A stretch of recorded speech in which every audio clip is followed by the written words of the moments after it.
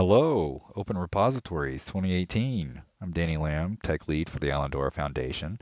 And unfortunately, I couldn't make it down to Open Repositories this year, but I'm not going to let that stop me from giving my obligatory OR demo. So here we go.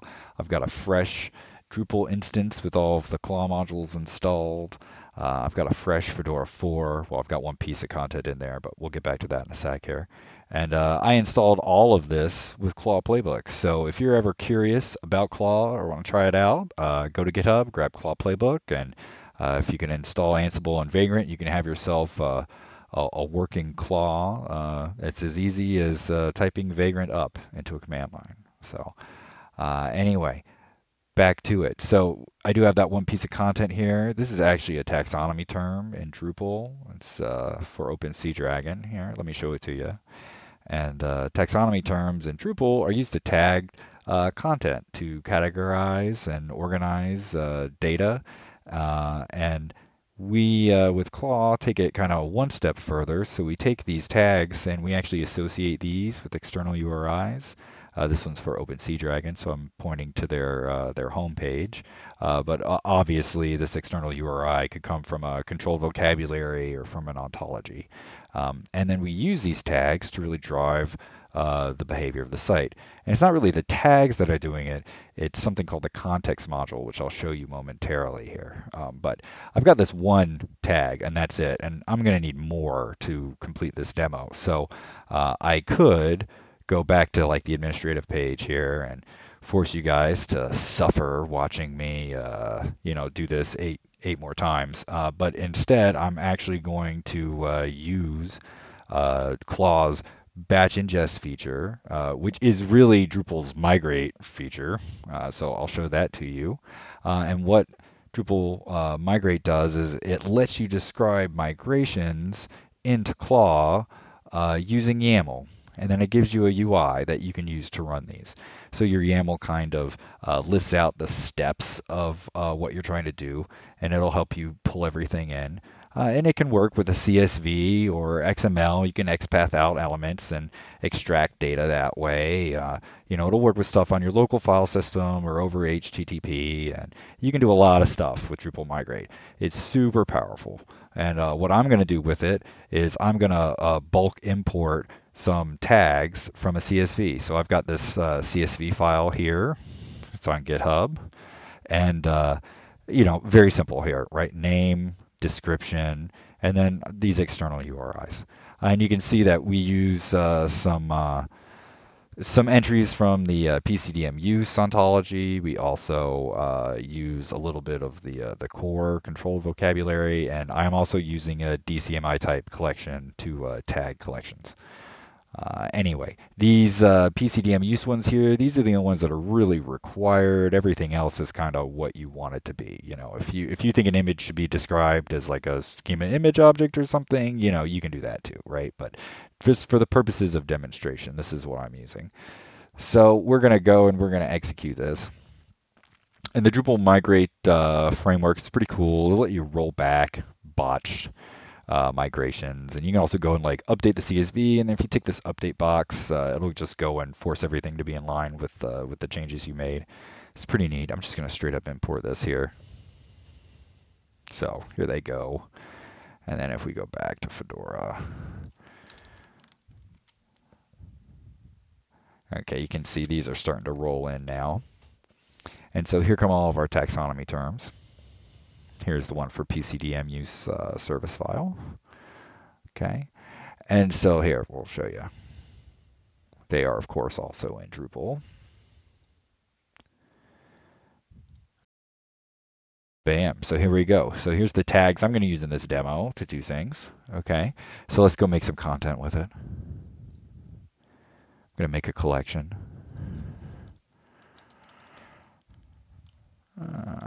Collection holds things. Okay. And it's not going to be a member of anything here. We'll make it like a root collection, so to speak. And we're just going to give it the tag of collection. So it's one of the tags we imported there.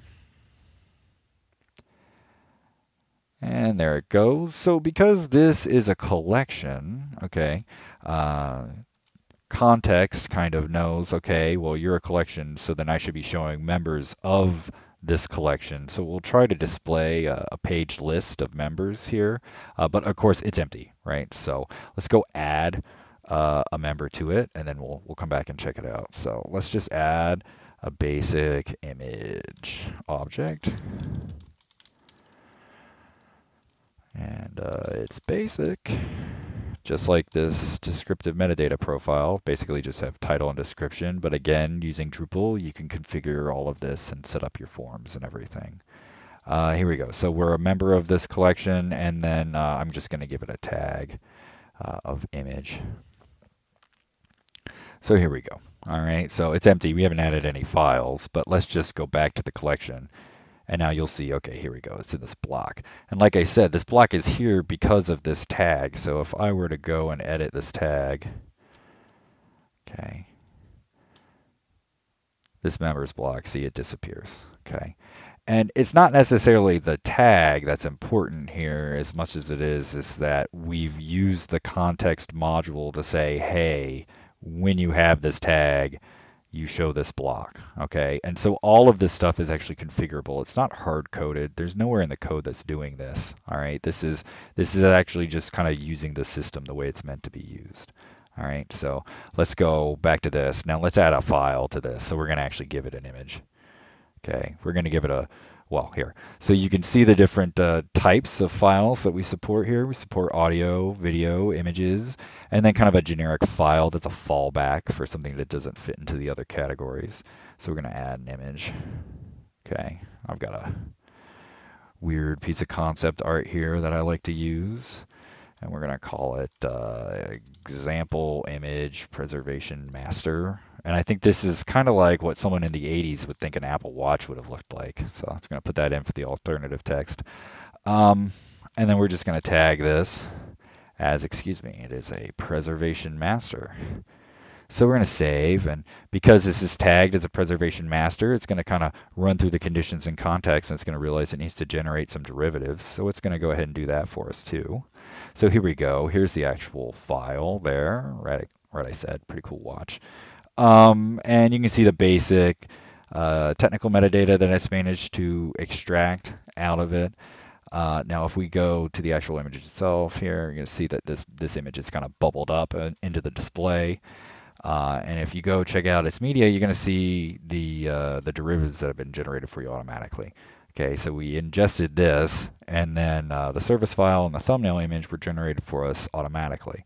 Now, the way this is actually done is that something will go and publish a message on a queue, and then something will read from that queue, and it will go poke a web service, and then the web service will execute image magic, and then the results will get returned back and ingested back into Drupal. Okay, but that first part of the chain there, the thing that publishes the message on the queue, that's a Drupal action. Drupal actions are nice because if you kind of do your functions as Drupal actions, it means that you can use them through the UI in a lot of different places. So right here, I'm going to use Drupal action to actually delete the display copy, the service file. Okay, and I'm doing this through kind of a bulk operation kind of widget that you can add to any view that you make in Drupal. There's other places where you can use actions. This isn't the only place, but here I'm going to do this. So I'm going to nefariously delete the display copy. So if we go back here, you can see it's gone. Okay, so now I'm going to use another Drupal action to generate the derivative back. So I'm going to recreate our service file here. So if I go back to, you can also do it from this content view, right? You don't have to be viewing it as a member or media of a particular object. I'm going to go to this image, and you can see here that I now have these actions for nodes that are used to generate the derivative. So I'm going to say to regenerate the service file from the preservation master. I'll apply it. So we'll go check it back out. The service file is back. So we have our display copy here, okay? And what's really cool about Drupal actions is that if they're complicated, that meaning that they require input from a repository administrator, you can actually go and create your own instance of an action and configure it. So if you check it out here, where it says create an advanced action, here I've got one that says generate an image derivative, right? That's pretty neato. And you can use that to make your own derivative generation function. So here I'm going to go to mine that I have got. This one says, here's the generate a service file, here's generate a thumbnail. So we'll play with this one here. We're going to configure it. And so you can see you've got a form. You can set up kind of the queue that the message goes to, which for the most part you probably shouldn't mess with. But then you can also say, hey, when something that's tagged as a service file gets ingested or updated, then you should create a derivative and you're going to tag that as a thumbnail.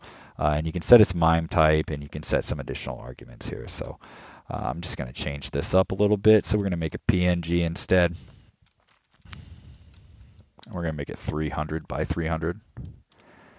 Okay, so the next time I generate a thumbnail, it's going to be a little bit bigger. Let's actually go back to content here. I'll show you the basic image. If we go to its media, you'll see. Okay, so it's 100 by 100 right now. Well, 100 by 99. So let's go back,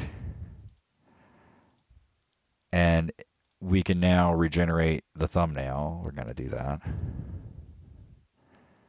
We go check it out. It's going to be bigger. Hey, here it is. See, and it's a PNG, right? And it's 300 by 300. Okay, so that's pretty sweet, and all that is kind of driven by the context module as well. So we check to see, what has tags of what, and what kind of uh, owns the file that got ingested, and what its tags are, and we kind of use that to suss things out to figure out what derivatives to make. And again, this is all also completely configurable through context. So none of this is hardwired or set in stone. You can totally change this up like however you want. Okay. So let me give you maybe one more good example of using context. So we're going to use the context module this time to change displays based on the way things are tagged. So check it out here, and this meets a pretty basic use case. So we're going to create a large image object in 7x terms. A large image object, excuse me, creating an article here. I need to create a repository item. Okay, and I created that repository item content type, but you can totally create your own as well, like everything. It's all totally configurable. Basically, all you need to do is make a metadata profile that has kind of two basic bits of structure. You need to have this member of field, you need to have this tags field. As long as you got that going on, you can do whatever you want here. So we're going to just do this. We're going to say that this is a member of the example collection. And we're going to tag this as an image. And we're also going to tag it using that OpenSeaDragon tag that I showed earlier. So we're going to save this. Okay, and so now we're going to add a file.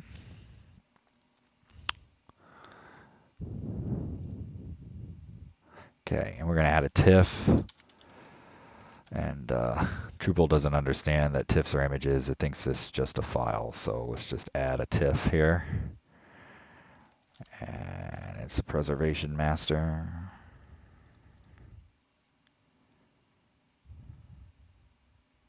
Okay. So we're on the actual media here, but let's go look at the node that owns it. So you're going to see we have the image.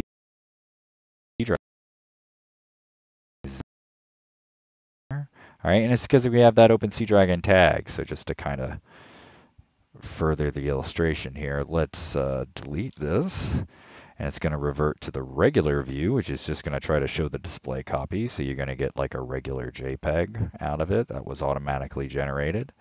And just to go one further here, if we were to get rid of this and we were instead to say, no, actually, this is just some generic binary. I don't know how to interpret it. Definitely not an image, right? And if you save that, then it's just going to try to offer you the download link, right? So it's all the same thing behind the scenes. It's just this bit of descriptive metadata and a handful of files. But the way that you tag it defines how it gets interpreted by the system. So let's go ahead and just put that back. And then I'll actually show you the context UI. Here we go, save. Okay, all right, so if we go to structure, context, You can see here we have quite a few that I've made up, but context is really just if this, then that kind of logic. So here you can see we use this. Here's media. So all media, if the condition, if it is a media, the reaction, then you index it in Fedora and index it in a triple store, right? Also, if you're kind of deleting things, then the reaction then turns into deleting, right? So pretty neat there and pretty straightforward. And the cool thing is that if you kind of do things the context way, you end up writing your logic in plugins, and these plugins provide forms. So sort of all of the stuff that before would have been buried is now actually exposed to the user through a UI. So you kind of have like complete control over hooks and alters and all that sort of stuff if you set it up to work with context. So let's go back here. And here's the one to generate the derivatives, the image preservation master. So here's a little bit more complicated of an example. If a media is tagged with the preservation master term and is owned by a node that's tagged with the image term, then when it's time to create derivatives, you generate a service file from an image preservation master. There's that action again. So you can execute arbitrary actions from the context UI. So using this, you can use context as just like this insane control panel to completely set up your repository and do all kinds of things. Anything you could do as a Drupal action, plus a whole slew of other stuff that they have defined. So you can do things like switch the display like we were doing before with large images. You can swap out forms to show someone with less permissions a more restricted view of a form or something, right? You can change themes, which actually that's a pretty good example. So let's change themes here. So we're going to make our own context here just to show you this is totally doable. So let's just do one for images. So all images. And what we're going to do is we're going to just change the theme anytime you look at an image. Okay? So, all right. So I'm going to add a condition if the node has the term of image, then I am going to add a reaction, and I'll change the theme, and I'll change it from our sweet Islandora theme Carapace to the boring blue default Drupal theme Bardic. So I'm going to save. Okay, and so now if I go back and I here's how the theme looks. Oh, we're back on the object. So if we go to the home page, you'll see we're on this nice sweet Islandora theme. And if we go back to the image, okay, it's kind of boring old Bardic. And just to hammer it home here, if we delete these tags, it will show back up in the Islandora theme. Okay, all right, so that's it. I'm like totally over time right now. So anyway, I'll let John get back to it, but thank you all for watching my spiel, and I hope you learned a little bit about Claw. And if you ever want to check it out, feel free to pop a message on the list or hop into IRC. And again, if you want to try it out, you can use Claw Playbook to spin up an instance for you to mess around with very, very easily. All right. Thank you very much, and I hope you enjoy Open Repositories.